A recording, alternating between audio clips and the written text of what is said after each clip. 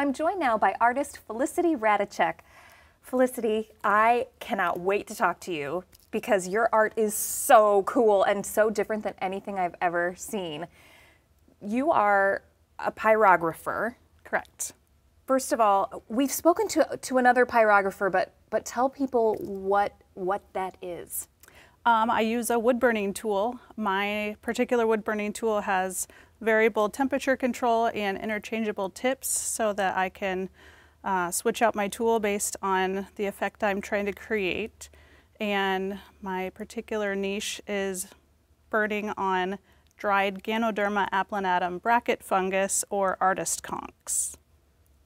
So to the lay person, to me, I came in and said, oh my God, you burn mushrooms. Yep, that's what most people. Okay.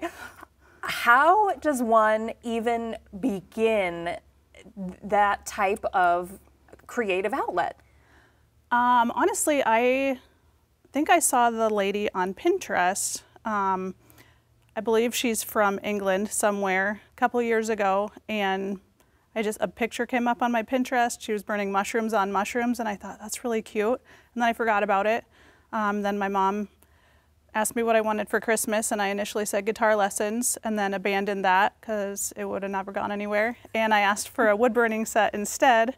I go on a lot of hikes, so I found these mushrooms, and I had harvested one, and initially I was etching on them.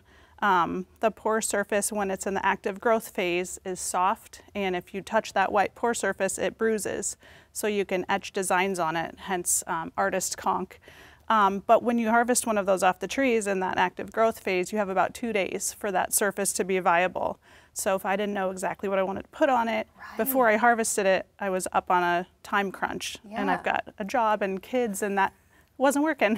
So I thought if I can burn on these, that'll give me a lot of extra time and a lot of extra time to think and plan what I want to put on these. Okay, so that kind of leads me to I jumped right to the pyrography, but you are an artist and have been for long before you started that particular medium. Yes. So tell me when you realized that you were an artist.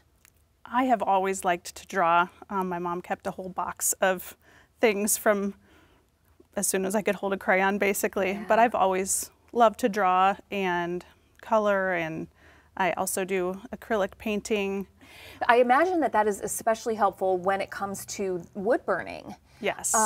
So tell me a little bit about your process. So once you have harvested the artist conch, you have a couple days for it to be porous, and then it hardens like wood. Yeah. The artist conch is a parasite. It pulls the lignins from the tree, so it's basically kind of turning itself into wood. So if I'm not convinced that it's dry, I let them dry out in my garage for a couple weeks, and then I can burn on that hardened white pore surface. I like it because I can burn at a lower temperature, which saves my tools and less heat on my hands.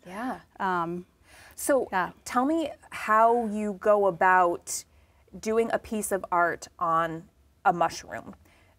Do you sketch it first? Do you...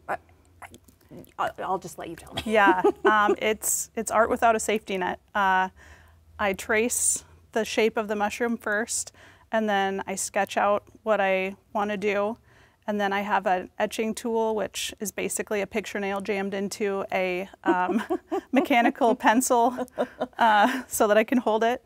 And I sketch out the basic outlines onto the surface, and then I use a blade tool on my burner to kind of put in the initial lines and then swap out my tools as needed. How long did it take you to kind of get that process down? Were you good at it right away? Or I imagine there's kind of a learning curve. There is a learning curve, especially with the heat settings. Scorches at a much lower temperature. So I have a kind of a throwaway mushroom that I always test my heat settings and my blades on before I put any marks on my actual piece, just to see what's going to happen.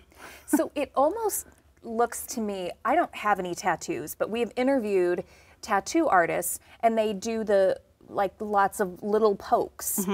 that's sort of what it looks like. Am I completely off my rocker, or is that maybe a little bit? That's what that black background is that I do. Okay. It's a ball tool. Every single one is a choice where I put that. So that takes a while. Yeah. Yeah. So what inspires your work? I noticed that obviously there's a lot of nature. Is that your greatest love? Yeah. I would rather be outside than inside almost any day of the year. I take a lot of pictures while I'm out. I like macro photography. I have a little lens that goes on my phone, so I take a lot of the pictures that I use in my work. And how do you translate those pictures into a sketch and then into what is ultimately the mushroom? Most of my pieces are on commission. I work on them one at a time, and that's really fun because people say, can you combine this subject matter and this subject matter? These are really important to me, and then I can kind of go to my photo bank and just based on the shape of the piece, which everyone is different. It's a very organic, one-of-a-kind canvas. Yeah. And just kind of think through, okay, this is the shape, this is what they want, this will flow. I often ask artists who have made their artwork their business if that takes some of the joy out of it. Is it tough to do commission work and then also to have it be a business? I worried about that too. It helps me and I know all the artists in the business are like, that's really stupid, but I don't like to take payment until I'm finished, because if I've taken payment before, then it does feel like a job and it feels like I'm up against a deadline, and then I do drag my feet. Yes. So if I haven't taken payment and if they've given me kind of a free hand with it, then I still feel the joy of creating it, and I still really enjoy the process and the troubleshooting and the whole thing. I have really focused on your pyrography just because it absolutely fascinates me. But you mentioned that you also paint, you draw. What brings you the most joy? Just creating something that wasn't there before. Just quantifiable success, being able to have something that was in my head be in front of me. When I look at your drawings and at the pyrography, what really strikes me is the detail. I mean, everything is so detailed. And you love macro photography, so that kind of stands to reason too. So have you always just been all about detail? Yeah, I've tried to do different styles and like more modern or impressionistic. I just can't do it. Yeah. Like if it's not detailed, I'll think about it and I'll come back to it and I'll put the detail in. Like I just can't leave it alone. What is the hardest part of creating, especially your detailed pieces? Knowing when to walk away, especially if I'm working from a picture that someone has given me, because they can refer back to that picture, which I like. That's why I like to take the pictures myself. That way they can't see where I've put that out of place or where this is out of proportion. Right. Yeah, just knowing when to walk away, when one more line will ruin it. Yeah.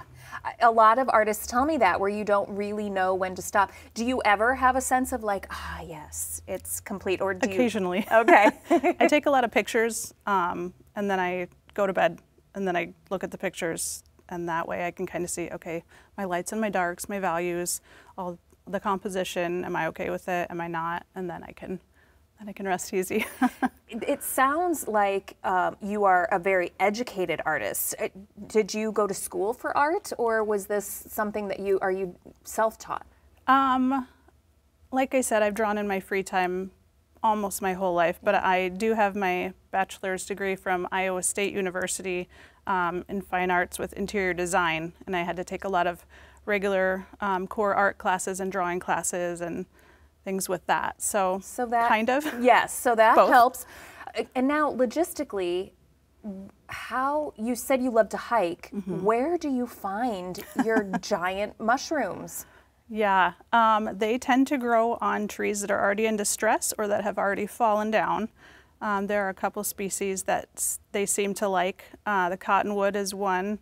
Once the tree has fallen down and starting to lose its bark, I'm not sure what kind of tree it is. Yeah. But I'm constantly scanning and looking as I'm hiking. Obviously, nature preserves are a no-no because you can't harvest there. Right. But some of the places around allow you to purchase a mushroom hunting permit, or you can do that if you have a membership there, which I do at some of the places. So, yeah. Is what you end up burning into the mushroom really, does the mushroom ever tell you what it needs to be? Sometimes, yeah, based on the shape or based on where I call them inclusions, sometimes sticks or pieces of grass or things have grown through the mushroom, because that's a kind of a fluid surface when they're growing, and they kind of form around things.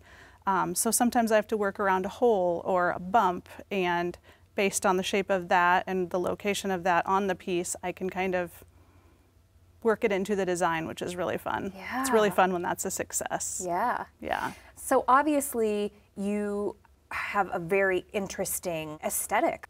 Is there something else you want to try? Is there something that would marry your love of nature and art that you haven't done yet?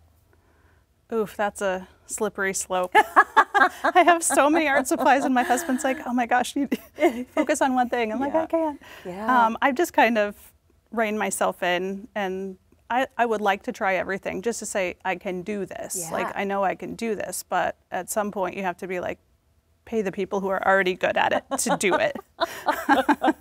Just buy the thing. Don't buy the craft supplies. Yes, that's me. Yep. Felicity, your work is so cool and so different and just absolutely beautiful. Thank you for taking the time to sit down with me today. Thank you so much for having me.